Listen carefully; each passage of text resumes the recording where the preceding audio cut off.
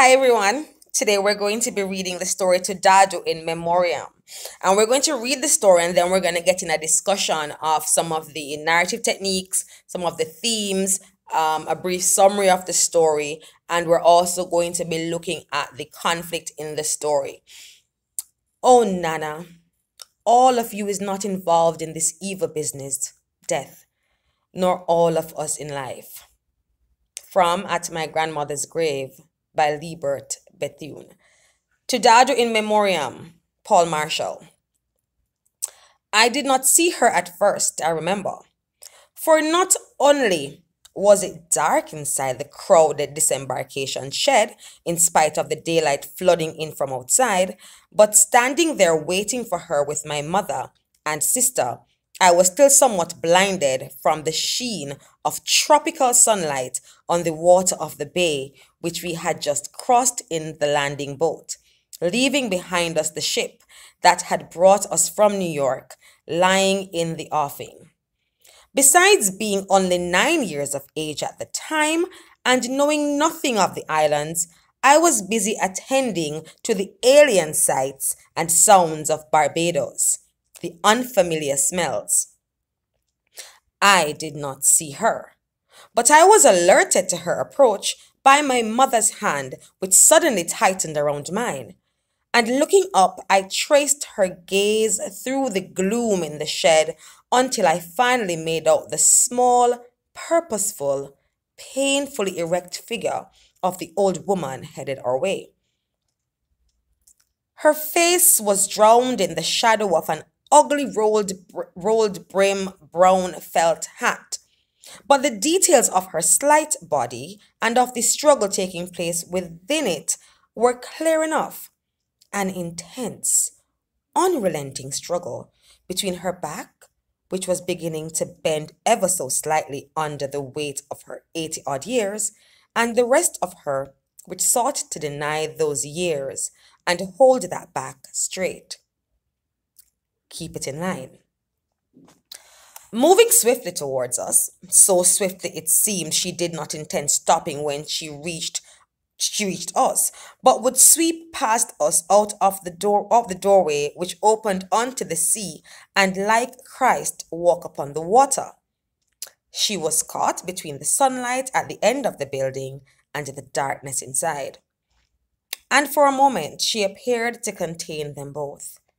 The light in the long, severe, old-fashioned white dress she wore, which brought the sense of a past that was still alive into our bustling present, and in the snatch of white at her eye, the darkness in her black high-top shoes, and in her face, which was visible now that she was closer. It was as stark and fleshless as the death mask, that face. The maggots might have already done their work, leaving only the framework of bone beneath the ruined skin and deep wells at the temple and jaw. But her eyes were alive, unnervingly for one so old, with a sharp light that flicked out of the dim, clouded depths like a lizard's tongue to snap up all in her view. Those eyes betrayed a child's curiosity about the world, and I wondered vaguely, seeing them, and seeing the way the bodies of her ancient dress had collapsed in on her flat chest. What had happened to her breasts? Whether she might not be some kind of child at the same time that she was a woman, with 14 children, my mother included, to prove it. Perhaps she was both child and woman. Darkness and light, past and present, life and death. All the opposites contained and reconciled in her. My Dadu, my mother said formally and stepped forward. The name sounded like thunder fading slowly in the distance. Child, Dadu said, and her tone, her quick scrutiny of my mother, the brief embrace in which they appeared to shy from each other rather than touch, wiped out the 15 years my mother had been away and restored the old relationship. My mother, who was such a formidable figure in my eyes, had suddenly, with a word, been reduced to my status. Yes, God is good, Dad said with a nod that was like a tick. He has spared me to see my child again. We were led forward then, apologetically, because not only did Dadu prefer boys, but she also liked her grandchildren to be white. That is, fair skinned. And we had, I was to discover, a number of cousins, the outside children of white estate managers and the like, who qualified. We, though, were as black as she. My sister, being the oldest, was presented first. This one takes after the father, my mother said, and waited to be reproved. Frowning, Dadu tilted my sister's face toward the light, but her frown soon gave way to a grudging smile, for my sister, with her large, mild eyes and little broad winged nose, with our father's high cheeked Barbadian cast to her face, was pretty. She is going to be lucky, Dadu said, and patted her once on the cheek. Any girl child that takes after the father does be lucky. She turned then to me. But oddly enough, she did not touch me. Instead, leaning close, she peered hard at me and then quickly drew back. I thought I saw her hand start up as though to shield her eyes. It was almost as if she saw not only me, a thin, truculent child who it was said took after no one but myself, but something in me which for some reason she found disturbing, even threatening. We looked silently at each other for a long time, there in the noisy shed, our gaze locked. She was the first to look away. But Audrey, she said to my mother, and her laugh was cracked, thin, apprehensive. Where did you get this one here with the fierce look? We don't know where she came out of, my mother said, laughing also. Even I smiled to myself. After all, I had won the encounter. Dadu had recognized my small strength, and this was all I ever asked of adults in my life then. Come, Soul, Dadu said and took my hand. You must be one of those New York terrors you hear so much about. She led us, me at her side, and my sister and mother behind, out of the shed into the sunlight that was like a bright driving summer rain, and over to a group of people clustered beside a decrepit lorry. They were our relatives, most of them from St. Andrews, although Dad herself lived in St. Thomas. The women wearing bright print dresses, the colors vivid against their darkness. The men rusty black suits that encased them like straitjackets. Dadu, holding fast to my hand, became my anchor as they circled round us like a nervous sea, exclaiming, touching us with their calloused hands, embracing us shyly. They laughed in awed bursts. But look, Audrey got big, big children. And see the nice things they're wearing, wristwatch and all. I tell you, Audrey has done all right for herself in New York. Dadu, ashamed at their wonder, embarrassed for them, admonished them the while.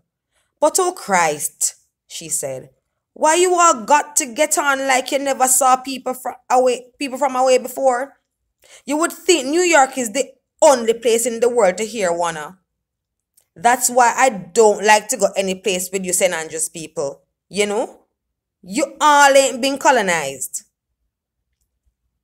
We were in the back of the lorry finally, packed in among the barrels of ham, flour, cornmeal, and rice, and the trunks of clothes that my mother had brought as gifts.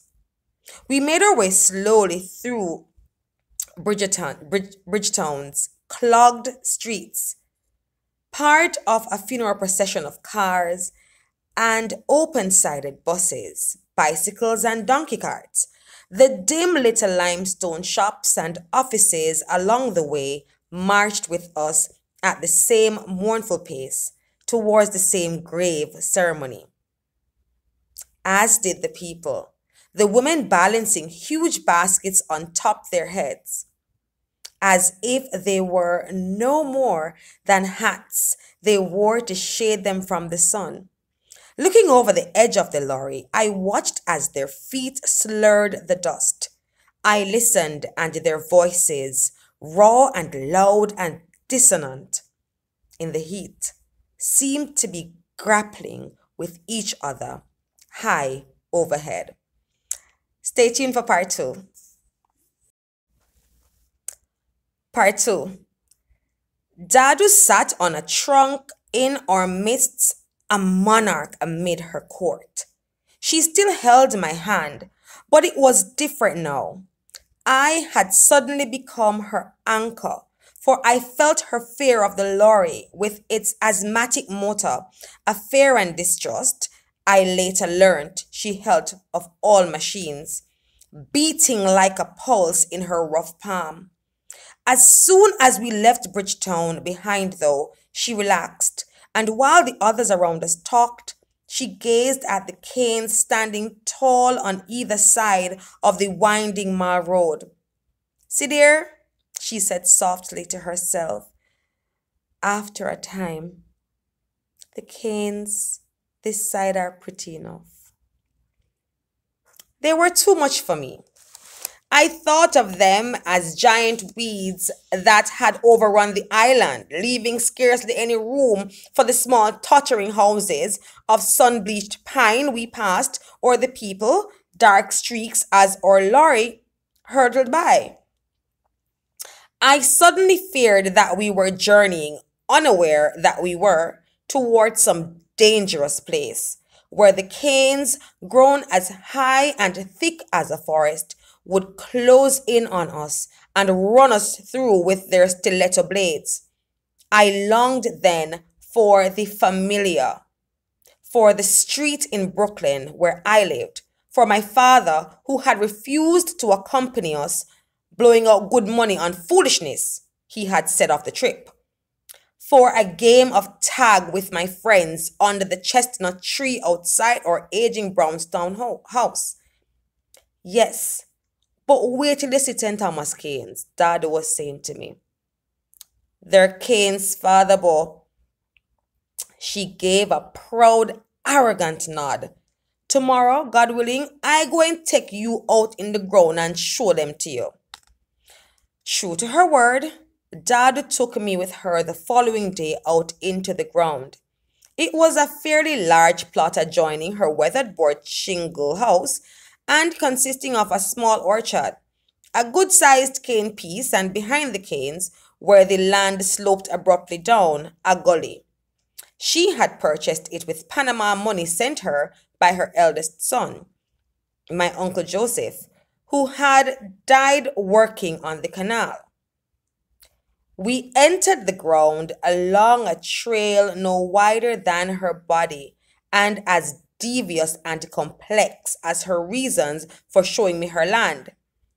Dad strode briskly ahead, her slight form filled out this morning by the layers of sacking petticoats she wore under her working dress to protect her against the damp. A fresh white cloth elaborately arranged around her head added to her height and lent her a vain, almost roughish air. Her pace slowed once we reached the orchard, and glancing back at me occasionally over her shoulder, she pointed out the various trees. "This here is a breadfruit," she said. "That one yonder is pawpaw. Here's a guava. This is a mango. I know you don't have anything like these in New York. Here's a sugar apple. The fruit looked more like artichokes than apples to me. This one bears limes. She went on for some time, intoning the names of the trees as though they were those of gods. Finally, turning to me, she said, I know you don't have anything this nice where you come from. Then, as I hesitated, I said, I know you don't have anything this nice where you come from. No, I said, and my world did seem suddenly lacking. Dad nodded and passed on. The orchard ended, and we were on the narrow cart road that led through the cane piece, the canes clashing like swords above my cowering head. Again, she turned, and her thin, muscular arms spread wide, her dim gaze embracing the small field of canes. She said, and her voice almost broke under the weight of her pride, Tell me, have you got anything like these in that place where you were born? No, I didn't think so. I bet you don't even know that these canes here and the sugar you eat is one and the same thing. That they just throw the canes into some damn machine at the factory and squeeze out all the little life in them to make sugar for you also in New York to eat. I bet you don't know that. I've got 2 cavities and I'm not allowed to eat a lot of sugar. But Dad didn't hear me. She had turned with an inexplicably angry motion and was making her way rapidly out of the canes and down the slope at the edge of the field, which led to the gully below. Following her apprehensively down the incline amid a stand of banana plants whose leaves flapped like elephants' ears in the wind, I found myself in the middle of a small tropical wood. A place dense and damp and gloomy and tremulous with the fitful play of light and shadow as the leaves high above moved against the sun that was almost hidden from view.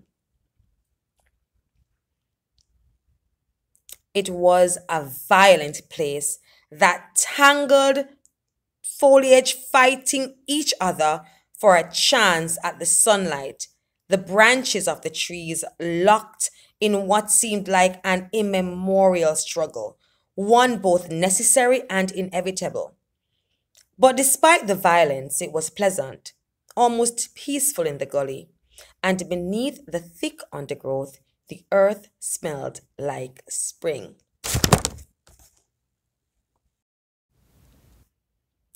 This time, Dadu didn't even bother to ask her usual question, but simply turned and waited for me to speak. No, I said, my head bowed.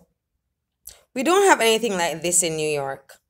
Ah, she cried, her triumph complete. I didn't think so. Why, I've heard that's a place where you can walk till your near drop and never see a tree. We've got a chestnut tree in front of our house, I said. Does it bear? She waited. I ask you, does it bear?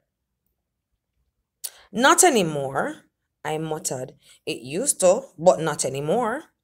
She gave the nod that was like a nervous twitch. You see, she said, nothing can bear there. Then, secure behind her scorn, she added, but tell me, what's this snow light that you hear so much about? Looking up, I studied her closely, sensing my chance, and then I told her, describing at length and with as much drama as I could summon not only what snow in the city was like, but what it would be like here in her perennial summer kingdom.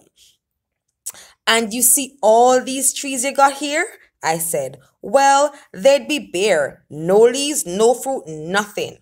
They'd be covered in snow. You see your canes? They'd be buried under tons of snow. The snow would be higher than your head, higher than your house, and you wouldn't be able to come down into this here gully because it would be was snowed under. She searched my face for the lie, still scornful, but intrigued. What a thing, she said finally, whispering it softly to herself. And when it snows, you couldn't dress like you are now, I said. Oh no, you'd freeze to death. You'd have to wear a hat and gloves and galoshes and earmuffs so your ears wouldn't freeze and drop off, and a heavy coat. I've got a Shirley Temple coat with fur on the collar. I can dance. You want to see? Before she could answer, I began. And with a dance called the truck, which was popular back then in the 1930s. My right forefinger waving, I trucked around the nearby trees and around Dadu's odd and rigid form. After the truck, I did the Suzy Q, my lean hips swishing, my sneakers sidling, zigzag around over the ground. I can sing, I said and did so, starting with I'm gonna sit right down and write myself a letter, then without pausing, T for two, and ending with I found $1 million baby in a 5 and 10 cent store. For long moments afterwards, Dadu stared at me as if I were a creature from Mars, an emissary from some world she did not know, but which intrigued her and whose power she both felt and feared. Yet something about my performance must have pleased her, because bending down, she slowly lifted her long skirt and then, one by one, the layers of petticoats until she came to a drawstring purse dangling at the end of a long strip of cloth tied round her waist. Opening the purse, she handed me a penny. Here, she said, half smiling against her will. Take this to buy yourself a sweet at the shop up the road. There's nothing to be done with you, soul. From then on, whenever I wasn't taken to visit relatives, I accompanied Dadu out into the ground, and alone with her amid the canes or down in the gully, I told her about New York. It always began with some slighting remark on her part. I know they don't have anything this nice where you come from. Or, tell me, I hear those foolish people in New York does do such and such. But as I answered, recreating my towering world of steel and concrete and machines for her, building the city out of words, I would feel her give way. I came to know the signs of her surrender, the total stiffness that would come over her little hard, dry form, the probing gaze that, like a surgeon's knife, sought to cut through my skull to get at the images there, to see if I were lying. Above all, her fear, a fear nameless and profound, the same one I had felt beating in the palm of her hand that day in the lorry. Over the weeks, I told her about refrigerators, radios, gas stoves, elevators, trolley cars, ringer washing machines, movies, airplanes, the cyclone at Coney Island, subways, toasters, electric lights. At night, see, all you have to do is flip this little switch on the wall and all the lights in the house go on, just like that, like magic. It's like turning on the sun at night. But tell me, she said to me once with a faint mocking smile, do the white people have all these things too? Or is only the people looking like us? I laughed. What do you mean? I said. The white people have even better. Then I beat up a white girl in my class last term. Beating up white people? Her tone was incredulous. How you mean? I said, using an expression of hers. She called me a name. For some reason, Dad could not quite get over this and repeated the same hushed, shocked voice. Beating up white people now? Oh, Lord. The world's changing up so I can scarce recognize it anymore. One morning toward the end of our stay, Dadu led me into a part of the gully that we had never visited before, an area darker, more thickly amid the dense bush. Sorry, an area darker and more thickly overgrown than the rest, almost impenetrable. There, in a small clearing, which rose cleanly out of the ground and drawing the eye up with it, soared high above the trees around it into the sky. It appeared to be touching the blue dome of sky, to be flaunting its dark crowns of fronds right in the blinding white face of the late morning sun. Dadu watched me a long time before she spoke, and then she said very quietly, "All right, now tell me if you've got anything this tall in that place you're from." I almost wished, seeing her face, that I could have said no. "Yes," I said, "we've got buildings hundreds of times this tall in New York. There's one called the Empire State Building. That's the tallest in the world. My class visited it last year and I went all the way up to the top. It's got over 100 floors. I can't describe how tall it is. Wait a minute. What's the name of that hill I went to visit the other day where they have the police station?" "You mean Bisex?" "Yes, Bisex. Well, the Empire State Building is way taller than that." "You're lying now," she shouted, trembling with rage. Her hand lifted to strike me. "No, I'm not," I said. "It really is. If you don't believe me, I'll send you a picture postcard of it as soon as... "No, I'm not," I said. "It really is. If you don't believe me, I'll send you a picture postcard of it soon as I get back home so you can see for yourself. But it's way taller than Bisex." All the fight went out of her at that. The hand poised to strike me fell limp to her side, and as she stared at me, seeing not me, but the building that was taller than the highest hill she knew. The small, stubborn light in her eyes, it was the same amber as the flame in the kerosene lamp she lit at dusk, began to fail. Finally, with a vague gesture that even in the midst of her defeat still tried to dismiss me and my world, she turned and started back through the gully, walking slowly, her steps groping and uncertain, as if she was suddenly no longer sure of the way, while I followed triumphant, yet strangely saddened behind. The next morning I found her dressed for our morning walk, but stretched out on the Burbase chair in the tiny drawing room where she sometimes napped during the afternoon heat. Her face turned to the window beside her. She appeared thinner and suddenly indescribably old. "My Dadu?" I said.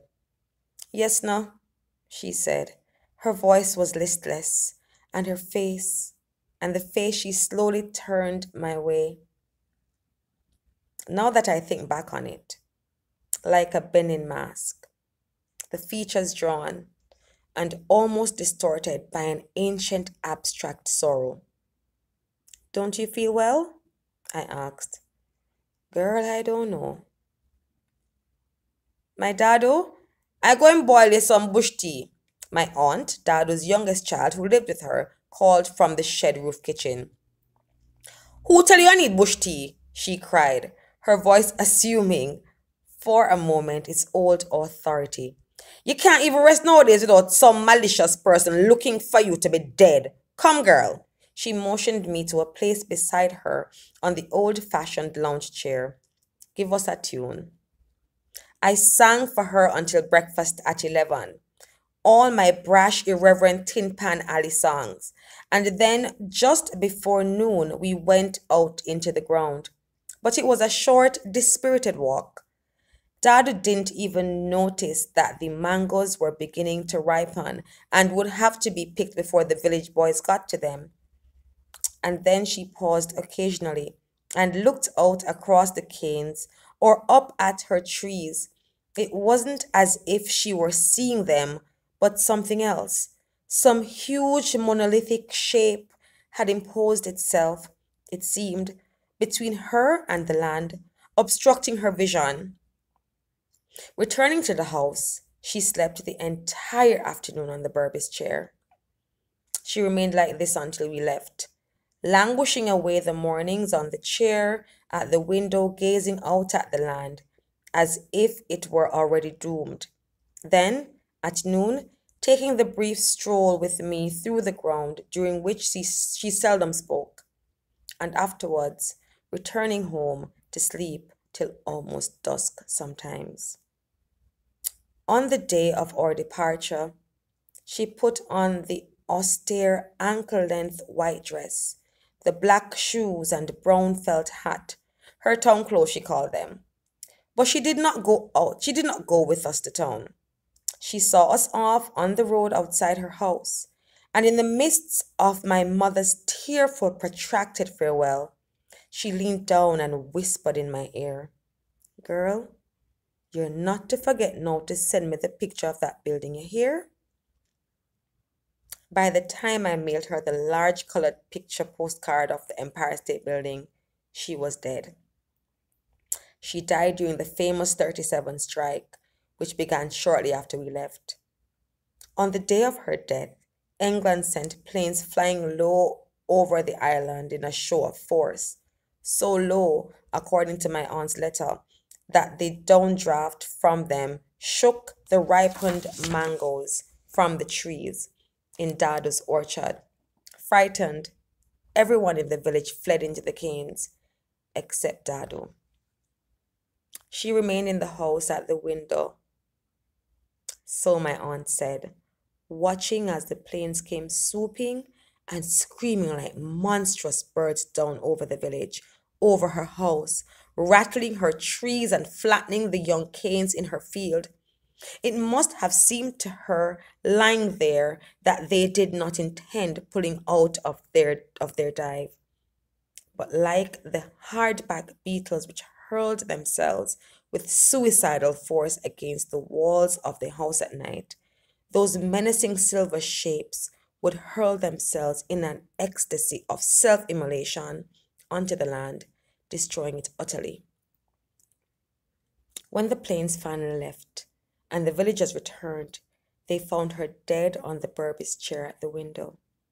She died, and I lived, but always to this day, even within the shadow of her death. For a brief period after I was grown, I went to live alone, like one doing penance, in a loft above a noisy factory in downtown New York, and there painted seas of sugarcane and huge swirling Van Gogh suns and palm trees striding like brightly plumbed Watusi across a tropical landscape, while the thunderous tread of the machines downstairs jarred the floor beneath my easel, mocking my efforts. To that in Memoriam is really it's a sad story, but at the end of it we realize that our narrator, she's paying homage to her grandmother, as the title suggests, in memoriam, in memory of my dado. And that's what our narrator is doing. So what I'm going to be doing for you now is just to give you a brief summary of the story, as well as give you the setting of the story, some narrative techniques that are used in the story as well. All right, so our story is set in Barbados and New York, and the disembarkation shed where the narrator and her family met Dado after they came off of the boat that led them away from the ship. Now, Dado is a woman of 80 odd years who had a face that looked like a death mask, but had eyes that were, on the contrary, full of spirit. So even though Dado looked to the 9-year-old, the narrator, when she was 9 years old, she looked like she had on a death mask, her eyes were full of spirit. And we saw that spirit in Dado when she kept saying to the narrator, I bet you don't have anything like this in New York. To which the narrator had always responded, except for that one time, had always responded that, no, I don't have anything that like what you have in this beautiful place in Barbados. The narrator, along with her sister and her mother, went to Barbados to visit her grandmother, Dado. The meeting between the grandmother and the narrator becomes a battle between age and youth, technology and nature. And we saw that playing out in the narration by our or no adult narrator. We look at the conflict in the story. The story's conflict is we see that as Dado's unwillingness to accept change. She does not want to acknowledge that there is a world outside of St. Thomas, Barbados. And we see that with her little competition with her granddaughter. There's also a clash between her world and the granddaughter's world. The visit of the narrator brings or helps Dado, in a sense, to recognize that things and times have changed, but ultimately her fear of technology kills her. The granddaughter blames herself and carries that guilt into adulthood, as we saw at the end of the story when she says, for a time she went to live by herself over a noisy train station and she painted landscapes in memory of her grandmother. That's how guilty she felt into adulthood, because she thought that had she known then that her telling her grandmother that there were buildings taller than that royal palm tree, had she known that that would have been the cause for just this, the life draining from her grandmother, she wouldn't have said yes, she would have said no. But she was 9 years old, she didn't know any better. Some themes in our short story to Dado in Memoriam. We look at love and family relationships, so we can explore that theme. The familial ties. Everybody came to the disembarkation shed to see Audrey and the two grandchildren. We realized that Dado has a little thing about her where she may not have wanted Audrey to leave Barbados to make a better life for herself, but it wasn't a matter of not making a better life for herself, so to speak. It was just that Audrey left. And Dado was saying, you've left this beautiful country for a concrete jungle. But at the same time, Audrey still respects her mother.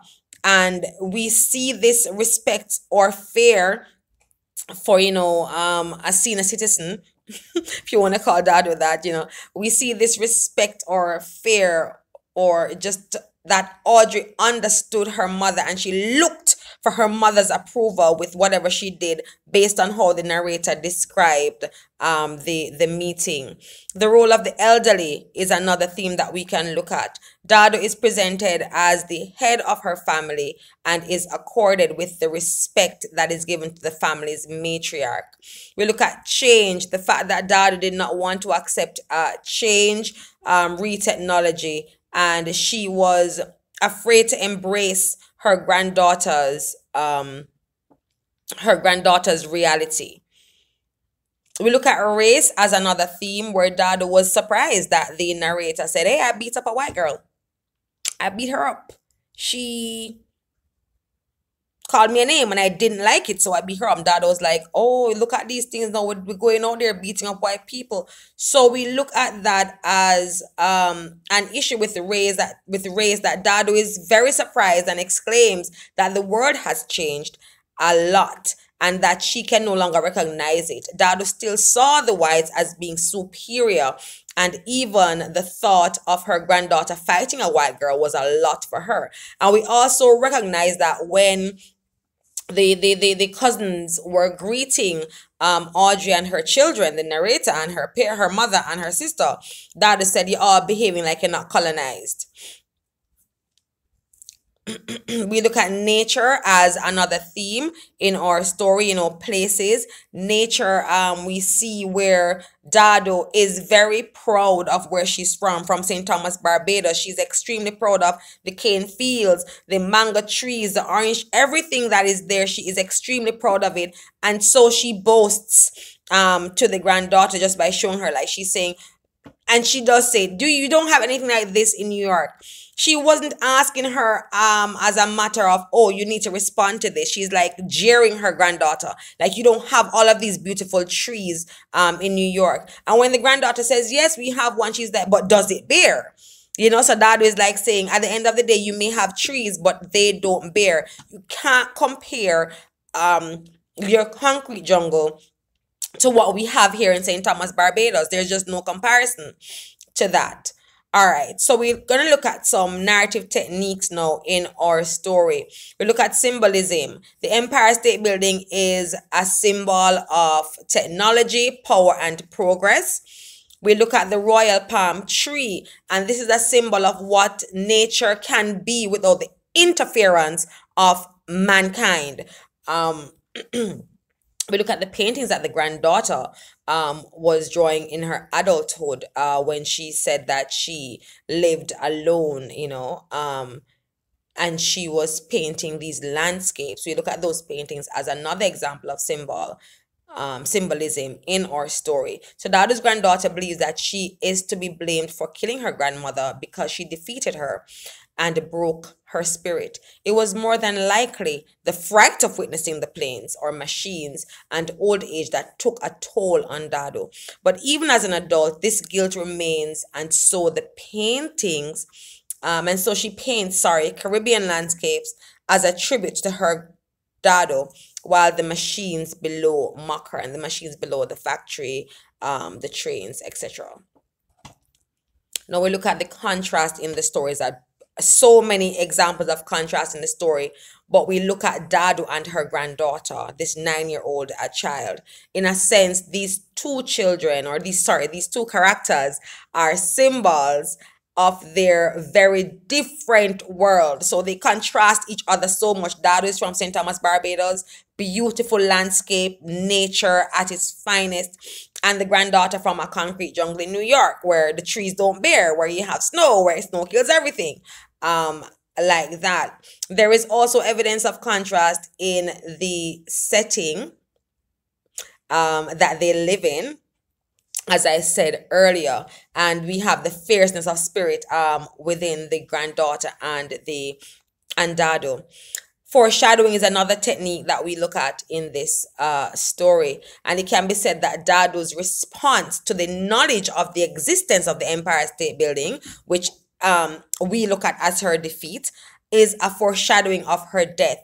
She was so saddened. Her spirited conversation that she used to have with her granddaughter was no longer there when her granddaughter said, yes, the Empire State Building is way taller than the tallest hill that you know.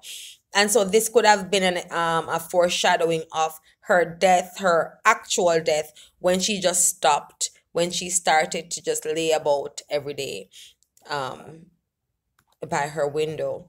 Another narrative technique that we look at in this story is irony.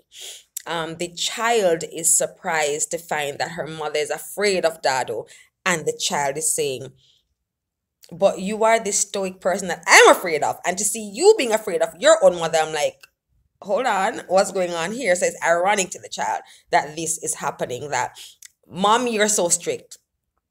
So that's what the child is thinking, the narrator. You're so strict. I'm really afraid of you. But when I see you being afraid of your mother, it's a very ironic situation.